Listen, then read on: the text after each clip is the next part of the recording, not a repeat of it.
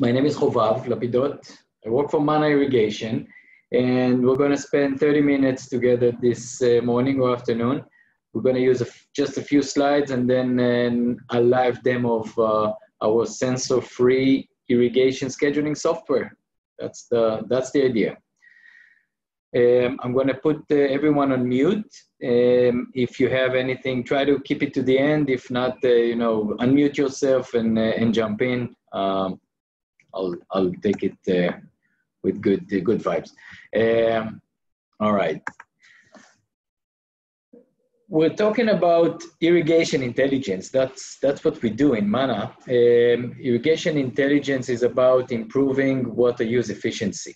And as you know, in agriculture at least, improving water use efficiency can come in different ways.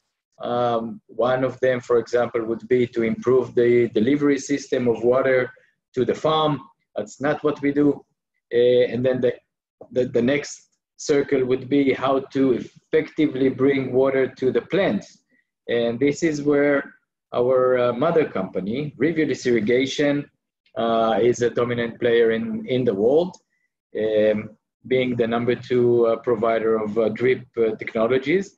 And we, Manna, as a subsidiary or a daughter company of Reviewless, we focus on irrigation scheduling or answering the question of how much and when to irrigate in order to get the best water use efficiency, but also in the easiest way.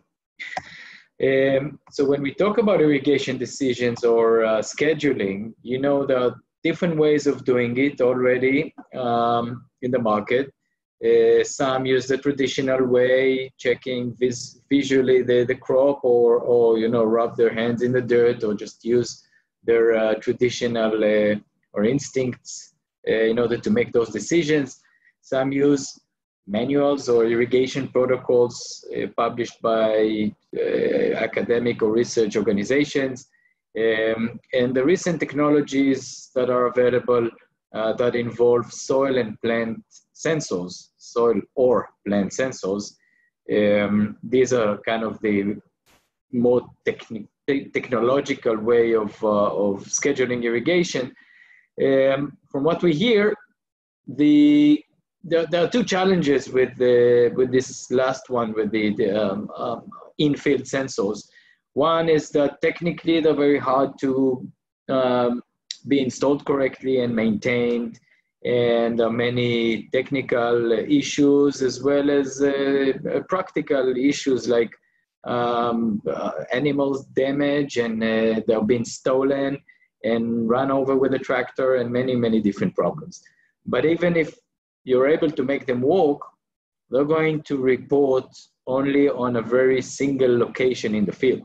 And we all know that there's a great deal of variability in every field.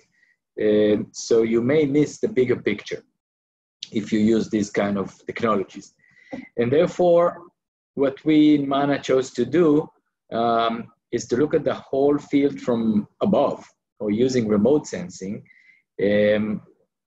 First, you remove the need or the hassle of maintaining these technologies or equipment, but on the other hand, you look at the entire field and still answer those two questions of how much and when to irrigate.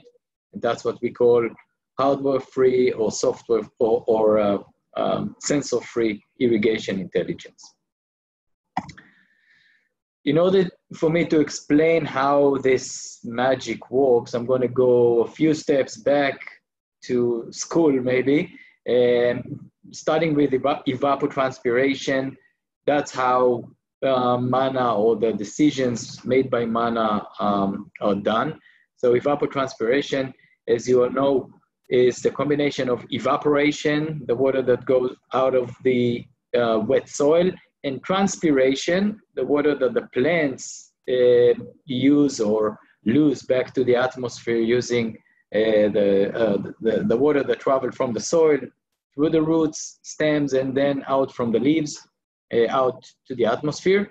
The physiology of the plant shows that the more vegetation or the more leaves you have, the more transpiration you will see. And if we look at the kind of the way of the season, the season goes, then it starts with maybe more soil evaporation when the plants are small, and you see more exposed soil. But very soon after planting or after emergence or after bud break, the crop takes over, and during most of the season, the transpiration is the dominant outflow of water from an irrigated field. As we said, we also know that the crop transpiration correlates very well with vegetation.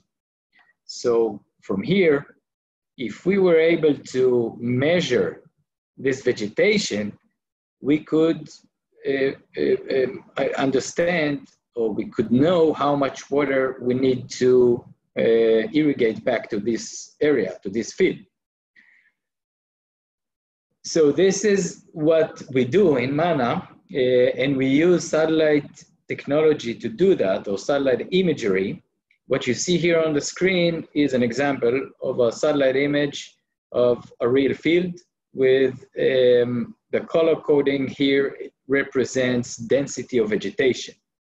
So for the illustration, this red-yellow area represents thin vegetation, or not so dense. The index used is NDVI. It's a very popular index in remote sensing to measure density of vegetation. So 0.4 would represent a low water demand. Mid area of this yellowish green would represent something like 0.6 NDVI and a mid level of water demand. And you see the person who's standing there, the corn looks a bit thicker and dense. And this dark green area would show healthy, very dense vegetation, and therefore more water demand. And this is more or less how Manna calculates the water demand. But the fact, or the point, is to do it over the entire field and look at every pixel of the field, and then drive the decisions based on that. There's much more data going into Manna in order to make those decisions. Some of it is presented here. Satellite imagery we discussed in order to measure the density of vegetation and the water demand, but there's also a great deal of weather data that's involved. Manna comes with a global weather service included or embedded, and in some cases you can connect your own weather sources as well, and a lot of agronomic data and models that are already either in the system or fed into the database, or some setup parameters put in by the users. They all go together into the Manna model that yields the irrigation recommendations, as well as some other functionalities. We'll see them all in just a few minutes. This innovative way of prescribing water was already tested thoroughly in commercial fields in many different countries and different crops. What you see here is an indication of the improvement of water use efficiency. In most cases, we see better results. And bear in mind that even if you show similar results to fields that are monitored by in-field sensors, you get maybe same or better results, but for much less of a cost and operational effort. So that's a gain on its own. Just a few stories or success stories, very few examples, but we have users in 10 countries now, hundreds of thousands of hectares. So one of them would be Sertãozinho. This is a large coffee grower in Brazil. They started monitoring and managing their irrigation with Manna 2 years ago, and now the entire farm is covered with or monitored by Manna, and they're very happy with the way their irrigation management is being operated now. Terre Padane is a cooperative of processed tomatoes growers in northern Italy.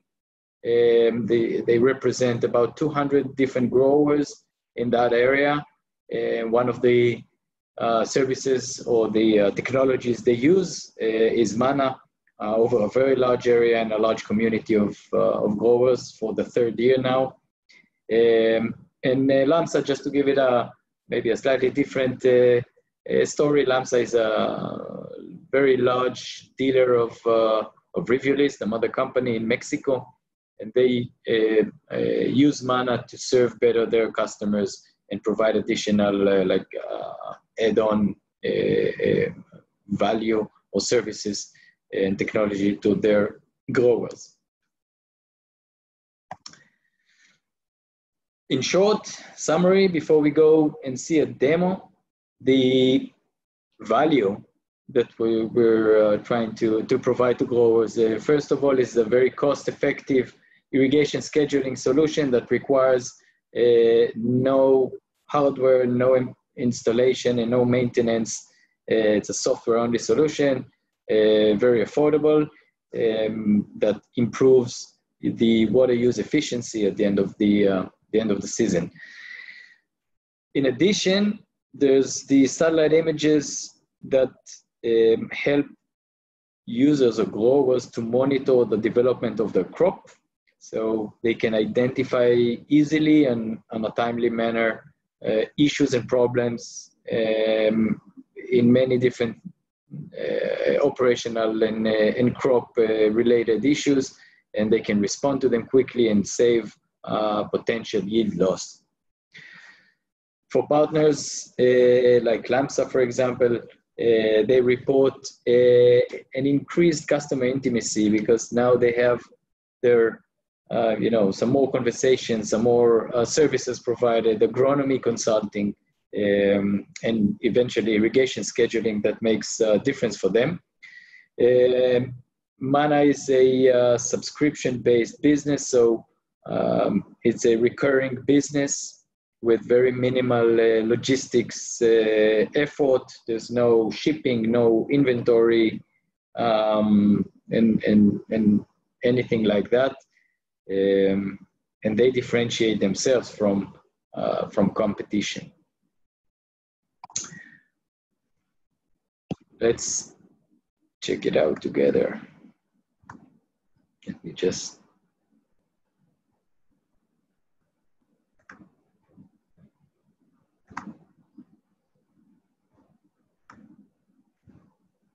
Okay. So Manna is a software as a service or a software in the cloud. So you can access it from any web browser using your laptop or desktop. And you can also use the apps on your mobile, on your smartphones. We have an app for Android and an app for iOS or iPhones. I'm going to show you today the web app, which is a bit more comprehensive and has a bit more functionality, but most of the information is available and can be used on the smartphone, which is probably the most popular way of consuming this data when you're out on the road or in the field all day. So this is a demo account, but the live system. When you create your own account, you set up your own fields and parameters, and you get a username and password. When you log in, this is more or less what you see.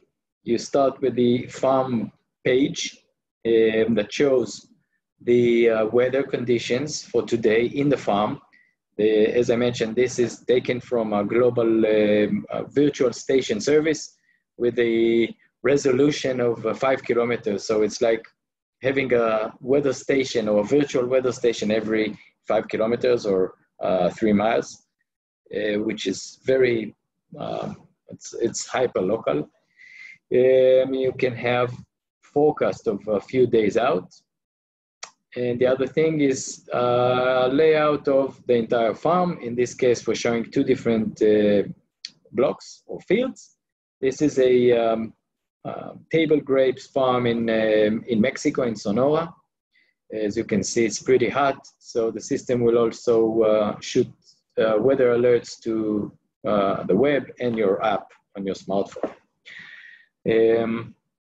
In order to see the schedule recommended for this field, for example, I'm going to click on it, and now we get to the field page, where the first tab is the irrigation scheduling. What you see here is a map of this field. It is designed to irrigate in 3 different zones or valves. So every zone like this is a separate valve that you can get from Manna a recommendation for every zone, or you could manage the whole thing as one unit. That's fine as well. And in this main screen, every zone has a line that shows the previous irrigation, date and amount, the next planned irrigation and the amount, as well as an indicator for the soil water content calculated for today in this zone. So we're 91% of field capacity. That's why it's blue. If it would go lower, closer to the wilting point, then it will turn brown and will start shooting alerts on you. If I'm just want to see my schedule, so next irrigation for this field, all 3 valves are going to irrigate on Saturday, more or less the same, 43 millimeters, and that's fine. But if I want to get into more detailed schedule, then I'll just expand this section, for example. And then what you see here is a calendar. You can scroll back to the beginning of the season and scroll forward 14 days. So you have a plan 14 days out, and the plan includes all the irrigation events. Rain, if there was rain observed in the farm or forecasted, it would appear here. And the soil water content in bars. So the blue ones that hit the field capacity are when the field is full, and then it starts drying.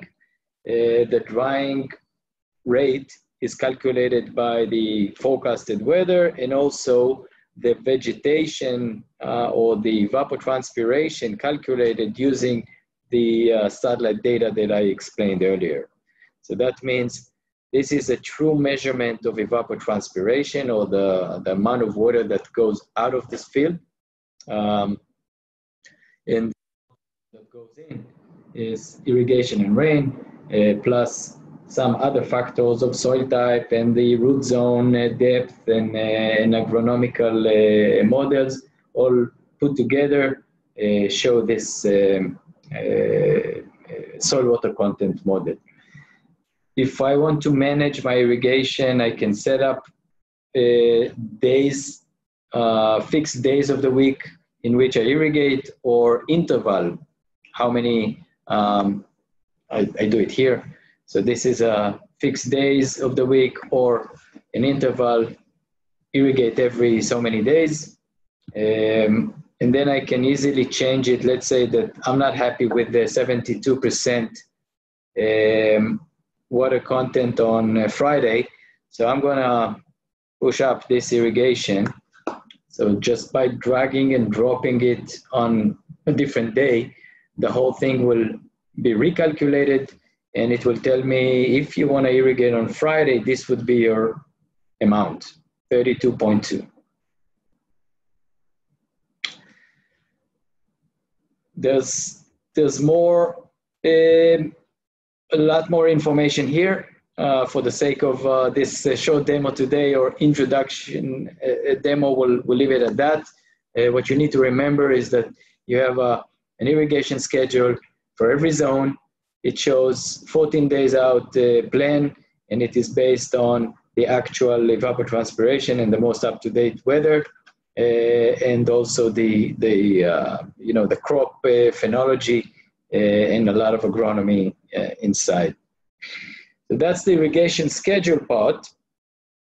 The second part that I mentioned was the crop monitoring, or the satellite images. The data in these images is being used by the model to calculate the irrigation needs, but can also be seen here in the form of vegetation maps.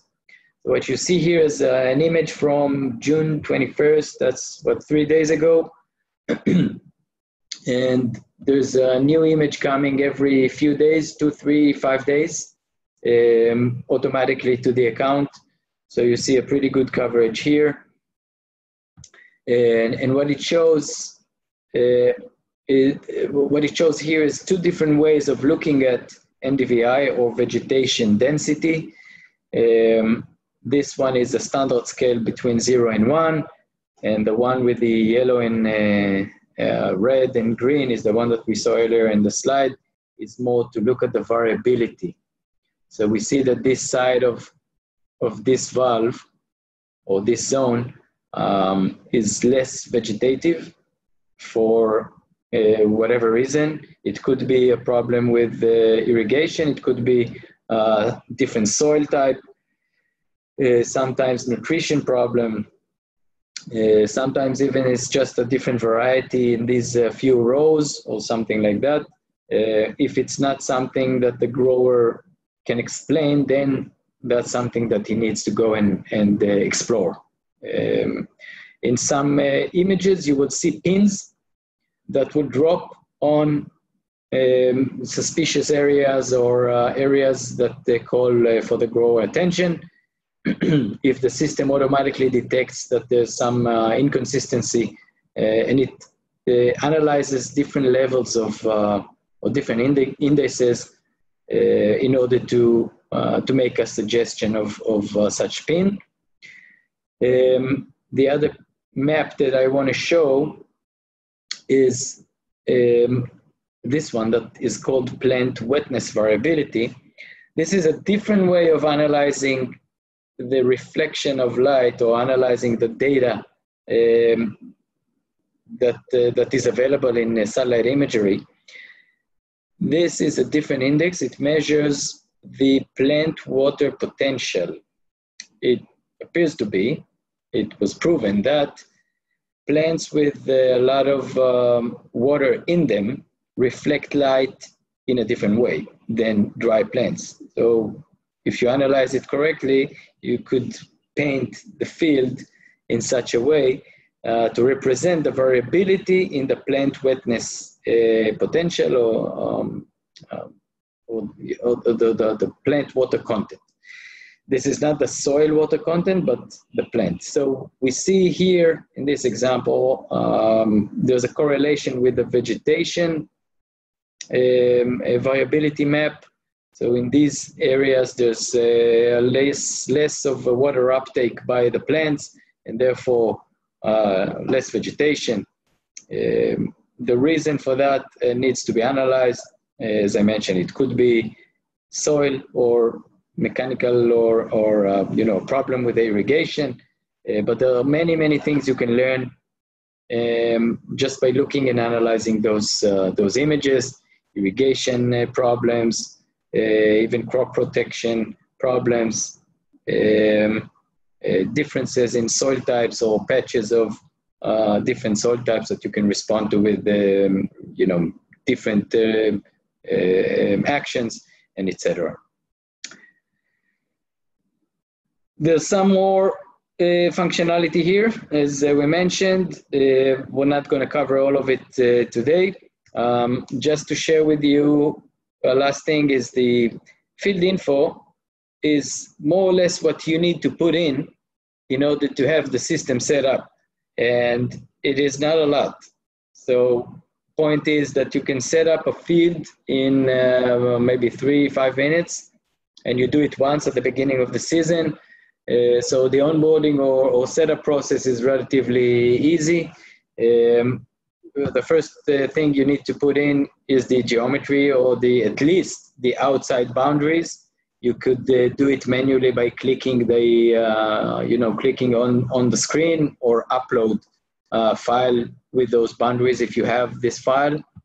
And then the crop type itself is obviously important, and some important dates, the structure of the season, a little bit of information about your irrigation system, what type of system, and some specs, and the soil parameters, which is soil type.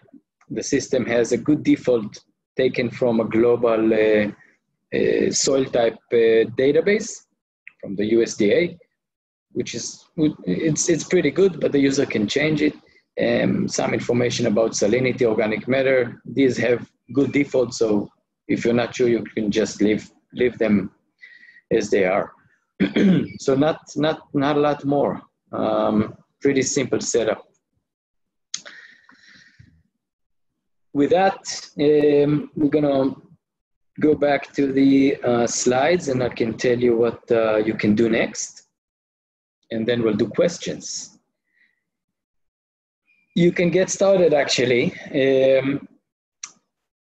Manna, as I mentioned, is an annual subscription. There's a price per acre or per hectare, and there is like a tiered price. If you order more acres, you're going to get better price per acre. You can start your own free trial. You get 30 days and 30 hectares or 75 acres for free. You can log in and create your own account on our website. It's manna-irrigation.com. And you can start looking at the data, the images, the recommendations, and play with it, and make your own assessment whether those recommendations are valuable for you. In order to subscribe, you can either contact your Reviewless dealer or your Reviewless DSM or representative, or you can contact us at this email, info@mannairrigation.com. For small accounts, you can do it yourself in the app itself. That includes a kind of an online payment infrastructure, so you can do it yourself as well. Thank you so much. Let's do a round of questions if there are any. And if you want to drop, you can move on to your business. Just unmute yourself if you have a question. Hovav, to bring in the plot, can you do that off of Google Earth? I'm sorry, Tony, was that you? Could you repeat the question? To get your property or your plantation area into Manna, can you just transport that from Google Earth? Yes. So you can import a file from Google Earth. They call it KML or KMZ files. So you upload and then you see it in Manna. Perfect. Thank you. Sure.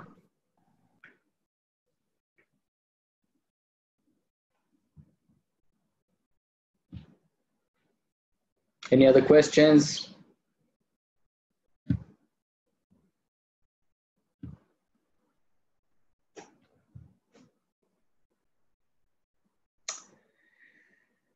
Okay, then I will leave you with these contacts or links.